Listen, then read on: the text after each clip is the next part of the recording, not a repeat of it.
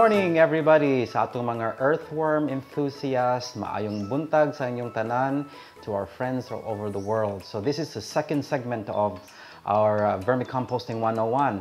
Last week, you saw how we started a worm box.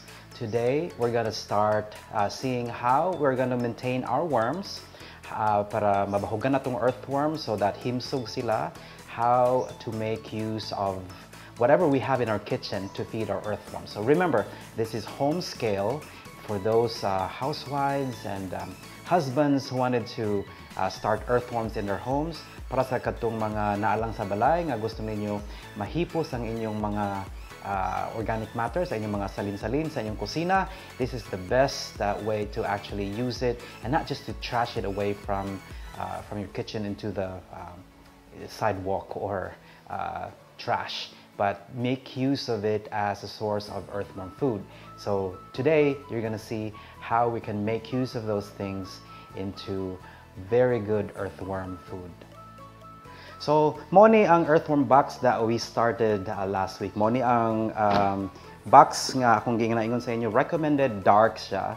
Recommended siya that it is not seen by light because earthworms are nocturnal. Ang atong mga earthworms manggiulawon sa light. So they needed to be in a place where it's dark all the time so they can actually continue their activity all throughout the day without any heat, any rest from the sun. So that's why it's like everything has holes in it, including the top and then at the bottom. If you come in here closely, you will see that our earthworms are living there happily. It's been about 2 weeks that they're here, and some of them you can find along the sides.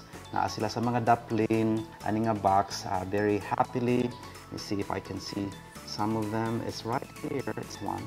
There's one. Again, they're already very acclimated in the space.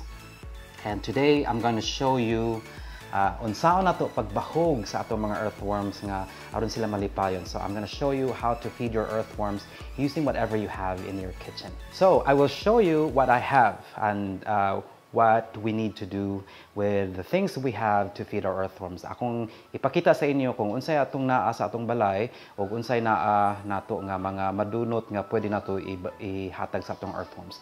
I'll show you what we have and the materials that you need to feed your earthworms. First off, you need a little bucket like this and maybe water. I just kept it here. Kay mao man ni akong mga materials nga na akong balay, no? So pwede ra sad straight. You can use kining tubig nga naa sa imong faucet, but it's always good to have it in a container so that you can easily control how much water to put in. Mas maayo nga naa siya sa container para makontrolado nimo kung pila ang imong ibutang sa nga tubig dito sa imong mixture. Next, I have 3 different wastes here. Doon ako'y coffee grounds.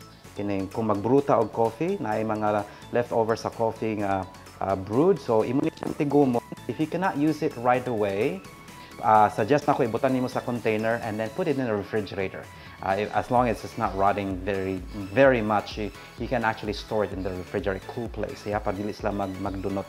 So also, I have almost rotting bananas, overripe bananas, chopped into smaller pieces. Yeah, and also I have smaller pieces like this. So just chop it really well, and smaller pieces like I said. Do not macer it. Do not puree it. And then I have also shredded paper. These are from the shopping bags that we got from the store, from here, and then just shredded into pieces. See, these are all I have from the kitchen. You can also feed meats, onions, and whatever peelings of lemons and citrus that you have.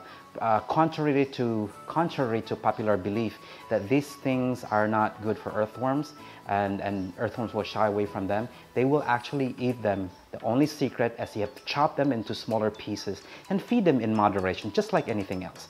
So, kontra sa mga popular belief nga ang mga karne, kining atong mga onions o mga garlic, nga dili pwede i-separate nimo na siya sa imong mga food waste.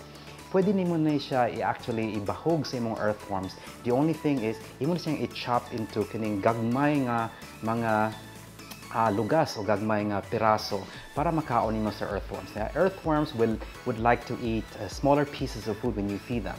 Because the thing is, if you put a small, large chunk of meat into the mix, of course, earthworms will not eat it right away.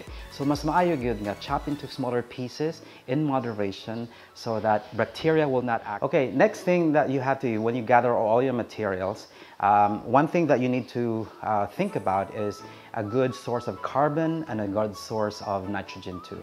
Carbon, we usually relate it to the brown things and the brown organic matter, and the nitrogen are our green things, kining mga high nitrogenous materials. So browns are represented by usually our cardboard, shredded paper, wood, sawdust and wood chips, and our greens would be our food wastes like what I have here.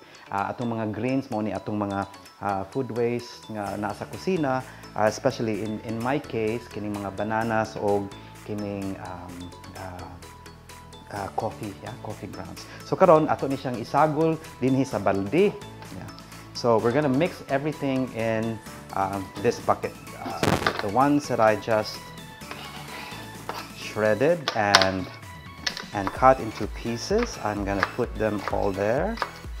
So just be very careful. You may also, if you're really wanted to make sure that everything is safe, I recommend that you wear gloves. So put everything. This is actually a little bit, but because there's our soft, and I don't mind them being this big. But you can actually just chop them into smaller pieces. And then after that, what I'd like to do at this point in time is put water inside. Put water. Enough water to cover the surface of whatever food waste you have. So when you have that consistency, then it's time to put our shredded paper. Kaning ang shredded paper nga mo-absorb siya sa extra moisture that's in the mixture. Ang naka-nindot sa ato ang paper is that it is going to absorb all the extra moisture that is in the mixture, so that whatever you have there is not going to be very wet and dripping wet. So this one is dripping wet, so what we need to do is add more paper to the mix so that it's not, you achieve a mix nga ingon ani lang. So this mix is already good for feeding into the worm. Okay, now that we mixed our food for the earthworms, yummy food. So this is actually paper that's flavored with whatever you have in the kitchen. So muna siya tubig nga butangan natong flavor gikan sa atong mga food waste nga sa atong kitchen. So when you have this, all you need to do is lay them on the top like this. Ana.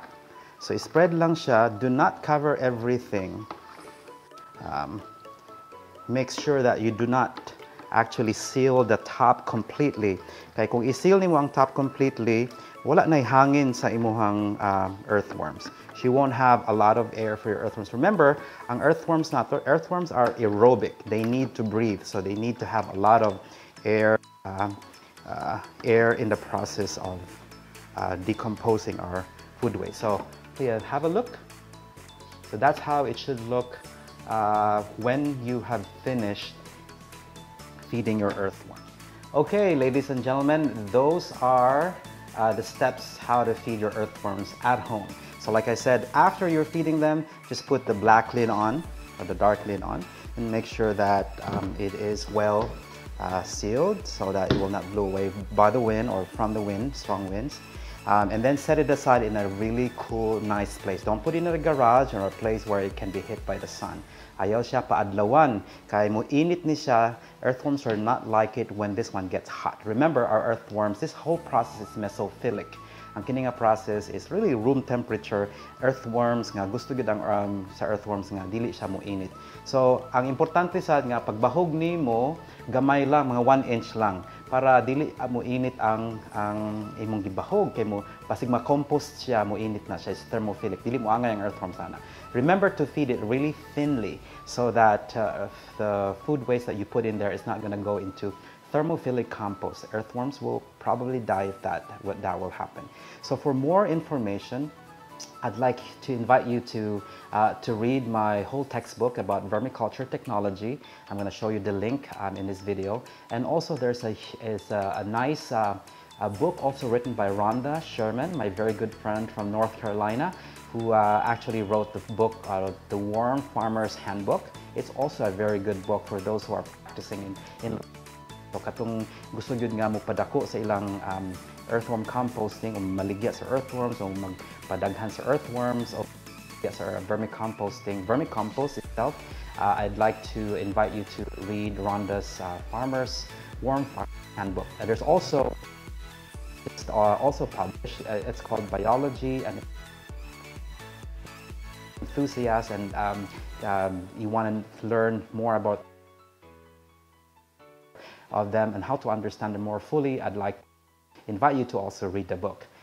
So the next segment, we will revisit our earthworms maybe in a week or so.